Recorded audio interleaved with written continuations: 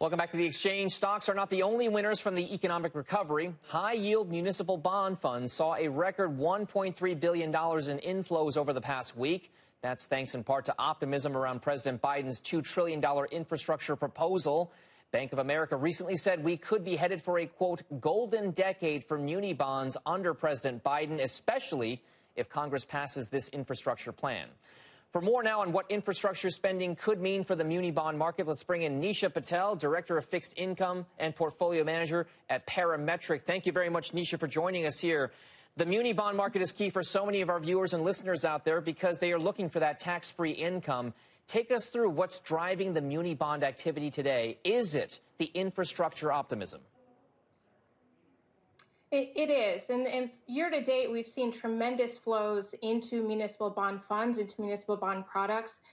Muni bonds have outperformed the respectable taxable counterparts pretty considerably, particularly in the high yield space. And I think a lot of this demand, it's driven because of the prospect of higher taxes and certainly the certainty that taxes are not going to be going down from here.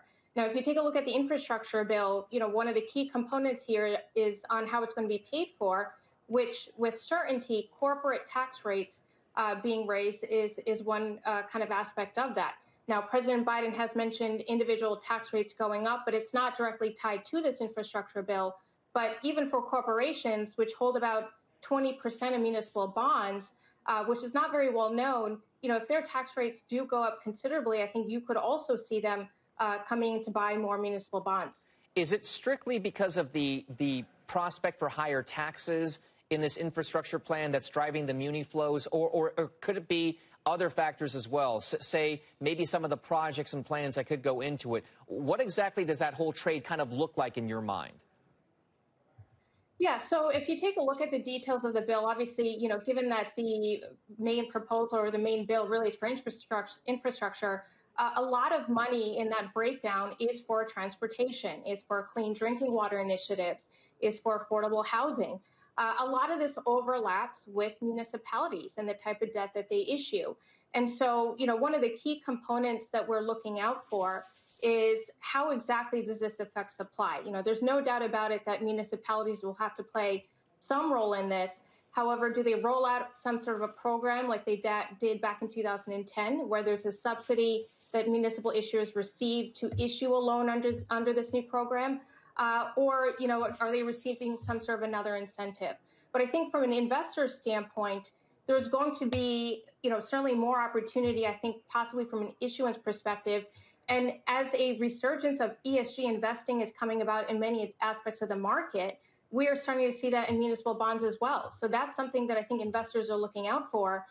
More ESG friendly, again, clean drinking water initiatives, affordable housing type of projects that they could take advantage of in the municipal bond market, which, typically hasn't been done before. Nisha, in our last few moments here, is the demand that you're seeing for munis right now coming just from those high tax states like New York or New Jersey, Connecticut, California, those places, or do you see a broadening out of muni interest across the country? We see a fairly broad interest across the country, but, no doubt that it is coming from high tax states. Now, keep in mind, with the state and local tax deduction, the SALT cap, that's put tremendous pressure and effectively has raised taxes for high income earners in the top tax states. So, we have seen a huge demand come in from California, from New York, from other high tax states since the SALT cap went into effect. But I would say it's even more broad-based. If you take a look at the taxable equivalent yields of municipal bonds, even today in the A-rated space, and you compare it to the taxable counterparts, there's certainly still value there, right? Sure. So with cash earning zero, with limited options, there's still certainly a lot of opportunity that investors can look to take advantage of. Nisha Patel at Parametric with the breakdown of municipal bonds. Thank you very much. We appreciate it. Have a nice weekend. Thank you. Still ahead on the show, have you ever been the victim of a porch pirate? Well, there are some smart home devices that could ensure the safety of your deliveries. Those details, they're coming up next.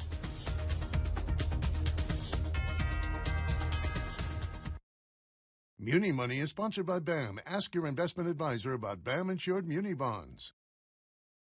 When the market is unpredictable, BAM gives you certainty. In the face of market volatility and illiquidity, BAM-insured municipal bonds deliver default protection, value preservation, and a durable rating. BAM. Build America Mutual.